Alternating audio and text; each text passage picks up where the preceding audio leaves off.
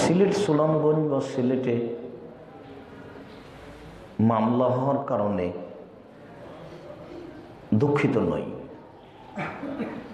তবে যেটা আমাকে খারাপ লাগে সেটা হলো এই যে আলেম সমাজকে আল্লাহ তাআলা অন্তত এই বুঝ থেকে ফিরিয়ে নিয়ে আসতে হবে যে যারা দিন প্রচার করে তাদের বিষয়ে প্রথম একটা কথা থাকতে পারে, আল মুসলিম আখুল মুসলিম, একজন মুসলিম আর একজন মুসলিমের ভাই। যদি কোনো কিছু মনে করে ভুল বা কিছু, তাহলে পরামর্শ দিতে পারে। আল্লাহ পরামর্শের কথা বলেছেন। পরামর্শ যদি গ্রহণ না করে, যদি মনে করে যে উনি যেটা বলেছেন সেটা ঠিক আর আমি বলছি আমারটা ঠিক, তাহলে ইসলামে একটা পথ আছে মুবাহালা। তাহলে বলতে পারে যে আব্দুর রাজ্জাক সাহেবকে মুবাহালার জন্য ডাকা হলো, সিলেট কলেজ মাঠে এত তারিখে মুবাহালা হবে। আব্দুর রাজ্জাক সাহেব বলবেন যে আমি যেটা বলেছি সেটা ঠিক,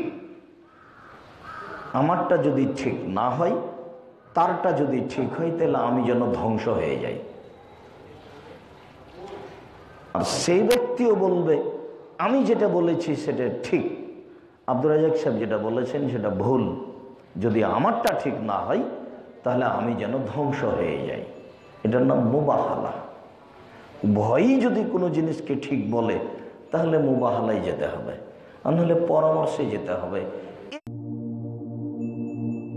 فاسألوا أهل الذكر إن كنتم لا تعلمون بالبينات والزبر وأنزلنا إليك الذكر لتبين للناس ما نزل إليهم ولعلهم يتفكرون. السلام عليكم. الحمد لله وحده والصلاة والسلام على من لا نبي بعده. أما بعد فأعوذ بالله من الشيطان الرجيم جادلهم بالتي هي أحسن.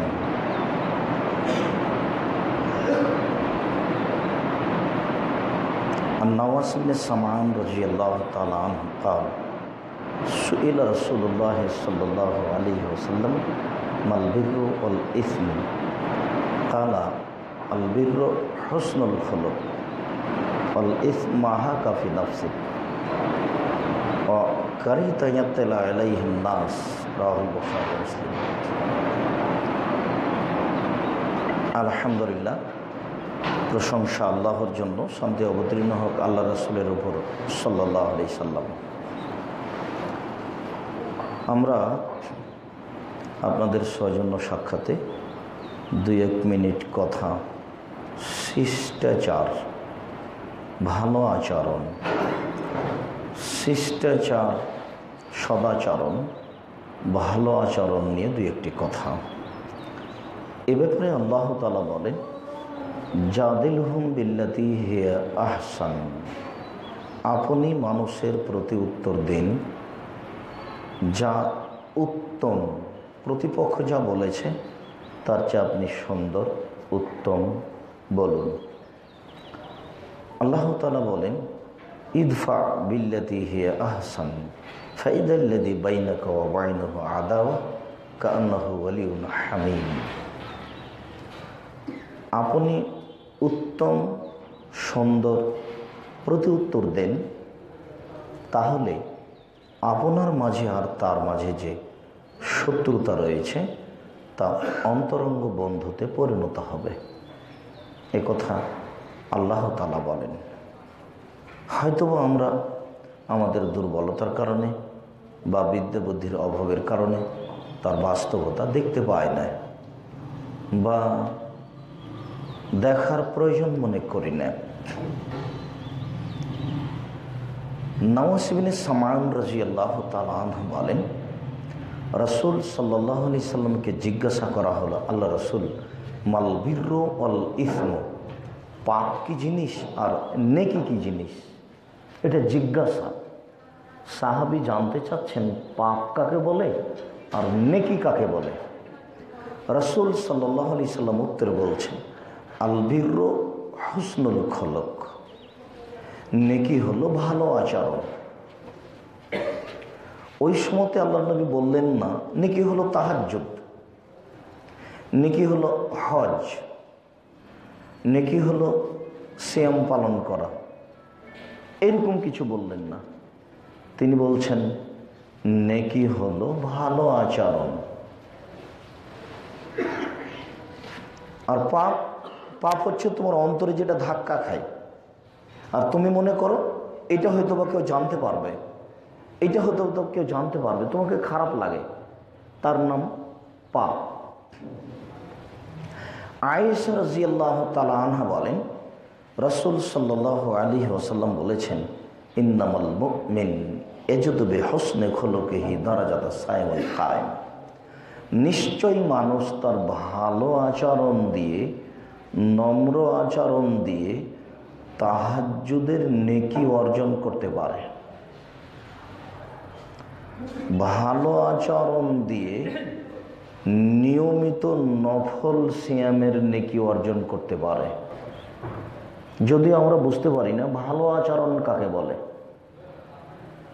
ভালো আচরণ একটা জিনিস, কথা ও কর্ম, যা দিয়ে তাহাজ্জুদের নেকি হয়, যা দিয়ে নিয়মিত সিয়াম পালনের নেকি হয়। এ কথা রাসূল সাল্লাল্লাহু আলাইহি সাল্লাম বলেন।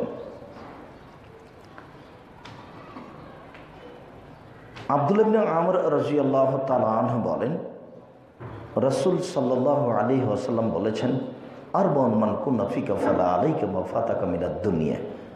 চারটে জিনিস যদি তোমার মাঝে থাকে, আর যদি কিছু না থাকে, তাহলে তোমার সব কিছুই আছে। তোমার ইহকাল আছে, তোমার পরকাল আছে, তোমার জান্নাত আছে, যদি তোমার কাছে চারটে জিনিস থাকে। এক, হিফজ আমানাতিন, আমানতের রক্ষা। আমি এই মসজিদের সভাপতি, আমার হাতে টাকা দেওয়া আছে, আমি খুব খেয়াল করে এই টাকা ব্যয় করি, কখনো আমার মাধ্যমে এখানকার কোনো টাকা অপচয় নষ্ট হয় না, আমানতের রক্ষা, তাহলে জান্নাত আছে। দুই, হুসন খালিকাতিন, ভালো আচরণ। ভালো আচরণ যার, ইহকাল তার, পরকাল তার, জান্নাত তার। তিন, সিদক হাদিসিন, সত্য কথা। সত্য কথা যার, ইহকাল পরকাল তার। চার, ইফাতুন বিতওয়ামাতিন, বৈধ রুজি। বৈধ রুজি যার, ইহকাল পরকাল তার, সব কিছুই তার। অত্র হাদিসে ভালো আচরণকে রাসূল সাল্লাল্লাহু আলাইহি সাল্লাম উল্লেখ করেছেন। আবু হুরায়রা রাদিয়াল্লাহু তাআলা আনহু বলেন, রাসূল সাল্লাল্লাহু আলাইহি সাল্লাম বলেছেন, ইন্না ফিল জান্নাতি লাগুরা ইরা যাহিরুহা মিন বাতিনিহা ওয়া বাতিনুহা মিন যাহিরিহা। জান্নাতে কতগুলি খুব উন্নত মানের ঘর রয়েছে, যার বাহির থেকে ভিতর দেখা যায়, ভিতর থেকে বাহির দেখা যায়, খুব টকটকে ঝকঝকে ঘর। তো সাহাবীগণ বলছেন, আল্লাহর নবী, লিমান হাজিহি, এত দামি ঘর কে পাবে? এত দামি ঘর কার জন্য? তখন রাসূল সাল্লাল্লাহু আলাইহি সাল্লাম উত্তরে বললেন, লিমান আলানাল কালামা, যার মুখের ভাষা নরম। তার মানে মুখের ভাষা নরম মানেই তার আচরণ ভালো। আচরণ যে ভালো, এর বাস্তবতা কি? এর বাস্তবতা হলো মুখ আর হাত। অত্র হাদিস হলো মুখ।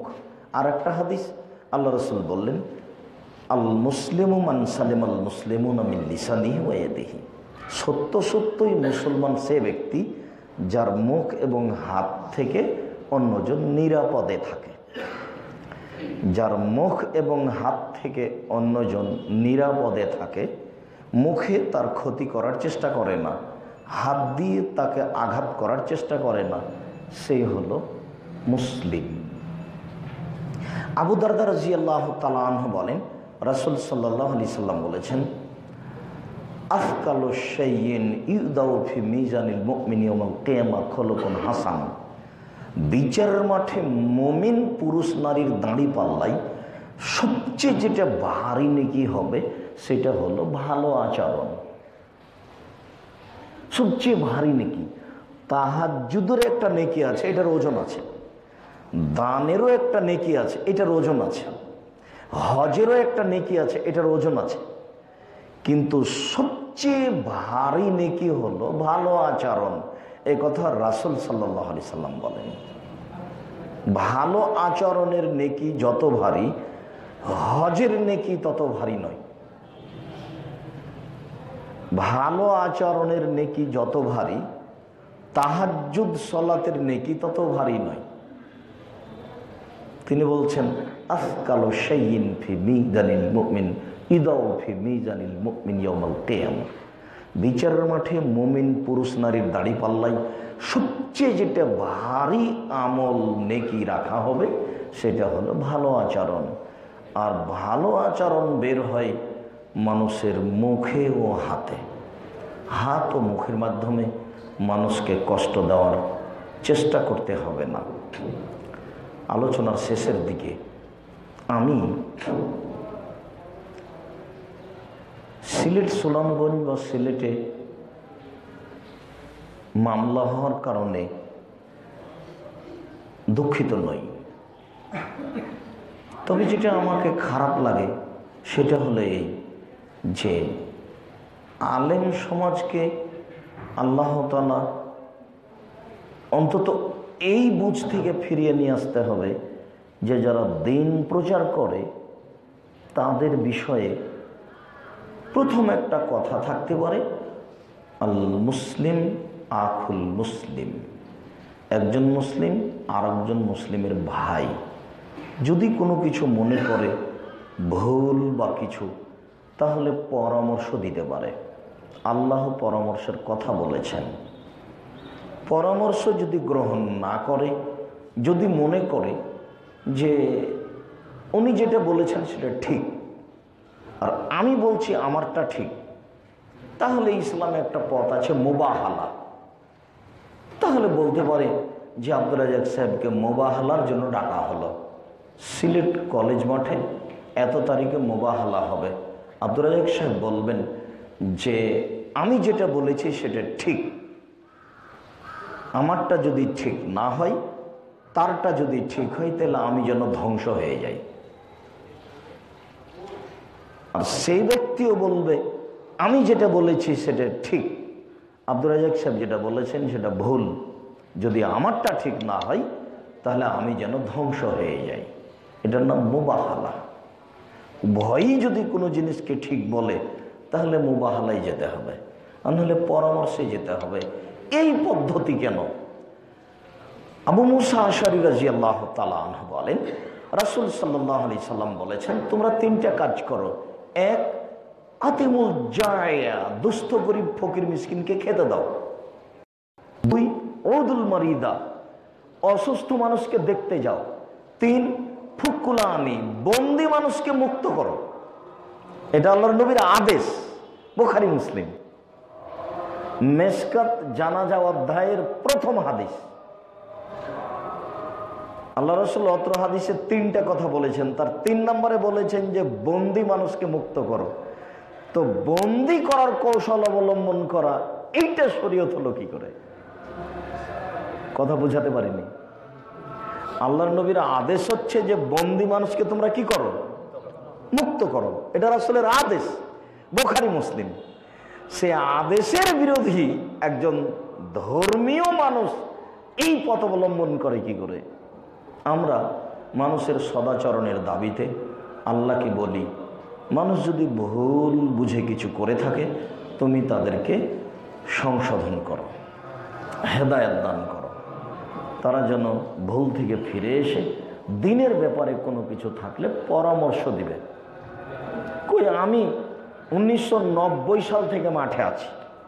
যখন আমার আবু তাহের আমার নবম দশমের ওই দাখিলের কি আলেমের আরবি সাহিত্য পড়ে, 90 সাল থেকে আমি মাঠে আছি, দিন প্রচার করি। 90 সাল থেকে নিয়ে এখন পর্যন্ত কোনো ব্যক্তি, কোনো মাযহাবকে লক্ষ্য করে আমি কোনোদিন কোনো কথা বলিনি। কোনো ব্যক্তি, কোনো মাযহাব আমার কাছে নেই। হাসান, প্রাণপণে চেষ্টা করি একটা বিষয়কে সামনে রেখে শুরু থেকে শেষ পর্যন্ত সেই বিষয়ের উপরে কি আলোচনা আল্লাহর নবী করেছেন, আল্লাহ করেছেন, সেটা বলার চেষ্টা করি। আমরা এমন ভুল পথের মানুষের জন্য আল্লাহর কাছে দোয়া করি, আল্লাহ যেন তাদেরকে সুমতি দান করেন, হেদায়েত দান করেন। আমরা ধৈর্যের পরিচয় দিয়ে ভদ্রভাবে এইসব পরিস্থিতির মোকাবেলা করি আল্লাহর সাহায্য নিয়ে। আল্লাহ যেন এরকম ভুল পথের লোককে সঠিক পথে নিয়ে আসেন, আর আমরাকেও যেন ধৈর্য ধারণ করে এসব পরিস্থিতি বিবেচনা করার তৌফিক দান করেন। আল্লাহুম্মা আমিন। সৌজন্যে এত তাড়াতাড়ি সবাই এসেছেন, এই জন্য আমি আপনাদের শুকরিয়া আদায় করি। জাযাকুমুল্লাহ খায়র। আল্লাহ যেন আপনাদেরকে এর যা যা উত্তম প্রতিদান দান করেন। আর ইতিমধ্যে ভাবা হচ্ছে সিলেটে একটা বড় ধরনের প্রতিষ্ঠানের পরিকল্পনা। আল্লাহ যদি এইটা কবুল করেন তাহলে মাঝে মধ্যে আপনাদের সাথে আরও সাক্ষাৎ ঘন ঘন হবে ইনশাআল্লাহ, এবং বড় পরিধিতে আমরা দিনের কাজ করব ইনশাআল্লাহ। ঢাকা জামিয়া সালাফিয়া রূপগঞ্জ নারায়ণগঞ্জ, ঢাকা জামিয়া সালাফিয়া ডাঙ্গিপাড়া পবা রাজশাহী, এই দুই প্রতিষ্ঠানে এখন প্রায় 1900 ছেলে মেয়ে পড়াশোনা করে। প্রায় 100 জন শিক্ষক শিক্ষিকা কর্মচারী, বেতন লাগে প্রতি মাসে 9,86,000, প্রায় 10 লক্ষ বেতন লাগে। দুই প্রতিষ্ঠানে প্রায় 82 জন এতিম ছেলে মেয়ে আছে। দুই প্রতিষ্ঠানে নির্মাণের কাজ চলছে, দুই প্রতিষ্ঠানে জমি কেনার কাজ চলছে, দুই প্রতিষ্ঠানে বিশাল বড় দুইটি মসজিদ নির্মাণ করতে হবে, যার এক স্তরে 3000 মুসল্লি ধরবে।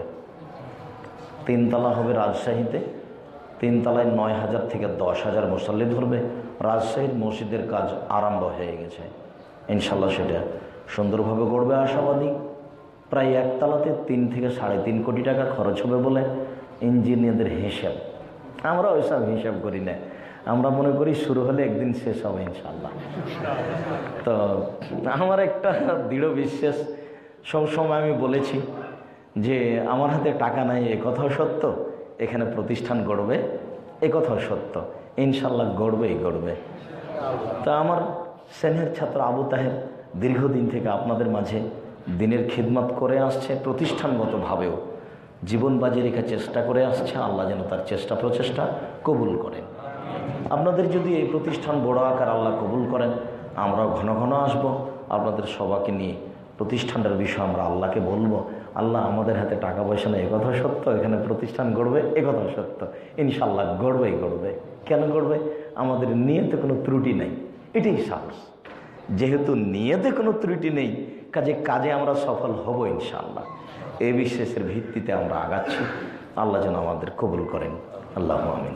সকল দিনই ভাইকে বিশেষভাবে রাতে উঠে আল্লাহর কাছে লক্ষ্য উদ্দেশ্য চাওয়ার জন্য, নিজের আহাল পরিবারের বিষয়টি আল্লাহর কাছে চাওয়ার জন্য, যে কোনো সমস্যা তার কাছে পেশ করার জন্য অনুরোধ জানাচ্ছি। তিনি নিজেই বলেন যে আমাকে কিছু বলো না, আমি তো আছি প্রতীক্ষমান শোনার জন্য। কিছু বলা উনি চান। আপনার সবটাই শুনলেন, কিন্তু আর একটা আপনার কাছে আছে। মুসা আলাইহিস সালাম বললেন, আল্লাহ বলছেন ফেরাউনের কাছে যাও, সীমা লঙ্ঘন করেছে। তখন মুসা আলাইহিস সালাম বলছেন, আমার মুখে অসুবিধা আছে, ভালোভাবে কথা বলতে পারি না, আমি যেতে পারবো না। তখন আল্লাহ বলছেন, ঠিক আছে, আমি ওটা মুখ ঠিক করে দিলাম, তুমি বলো, রব্বি ইশরাহ লি সাদরি ওয়া ইয়াসসির লি আমরি ওয়াহলুল উকদাতাম মিন লিসানি ইয়াফকাহু কাওলি। তখন বলছে, আমি এক থাপ্পড় একটা লোককে মেরেছিলাম, আমার যে কি হয়, আমার সাহস হয় না যেতে। তখন আল্লাহ বলছেন, ঠিক আছে যাও তো, কি বলে তা শুনবো আর কি করে তা দেখব। তখন মুসা আলাইহিস সালাম বলছেন, আমার একাই যেতে সাহস হয় না, আমি একাই যেতে পারবো না, তাহলে আমার ভাইকে দেন। তাহলে ঠিক আছে, তোমার ভাইকেও দিলাম, তোমার সব কথা শুনে নিলাম, তবে ওয়ালা তানিয়া ফিজিক্রি, আমাকে ডাকতে যেন অলসতা করো না। তোমার সব কথাই মেনে নিলাম, কিন্তু আমাকে ডাকতে অলসতা করো না। আমাকে ডাকতে যদি অলসতা করো তাহলে সব উল্টে যাবে। তোমার সব কথাই আমি মানলাম, তুমি আমারটা মানবে না। আমাকে বলো দিন রাত সুবহানাল্লাহ বলো, আলহামদুলিল্লাহ বলো, রাতে কান্নাকাটি করো, আমার কাছে চাও, মর্মে আমার উপস্থিত দিনী ভাইদেরকে নিজ নিজ বিষয়ে প্রতিষ্ঠানের বিষয়ে, সিলেট যারা ভুল পথে আছে সে বাইরেদের বিষয়ে, দেশবাসীর বিষয়ে আল্লাহর কাছে করুণার সাথে চাওয়ার জন্য আন্তরিকভাবে অনুরোধ জানাচ্ছি। এ পর্যন্ত বলে আপনাদের সকলের শুকরিয়া আদায় করে আজকের সংক্ষিপ্ত কথা এখানে শেষ করলাম। আমি আরও আপনাদের মাঝে থাকতে চাচ্ছি, কিন্তু ব্যারিস্টারের উকিলেরা একটু তাড়াহুড়া করছেন। তো শুকরিয়া, জাযাকুমুল্লাহ খায়ের। আল্লাহ আমাদের যারা মারা গেছে তুমি তাদের কবরের শাস্তি মাফ করো, আমরা যারা অসুস্থ তুমি তাদের আরোগ্য দান করো, আমরা যারা বেঁচে আছি তুমি তাদেরকে তোমার রাসূলের পদ্ধতি অনুযায়ী চলার তৌফিক দান করো, আমাদের লক্ষ্য উদ্দেশ্যগুলো তুমি সহজ করে দাও, তুমি আমাদের কথা কর্ম কবুল করো। এই দাবি, এই দাওয়া, এই দোয়া তোমার দরবারে রেখে আজকের সংক্ষিপ্ত কথা এখানে শেষ করলাম। সুবহানাকাল্লাহুম্মা ওয়া বিহামদিকা আশহাদু আল্লা ইলাহা ইল্লা আনতা আস্তাগফিরুকা ওয়া আতুবু ইলাইক।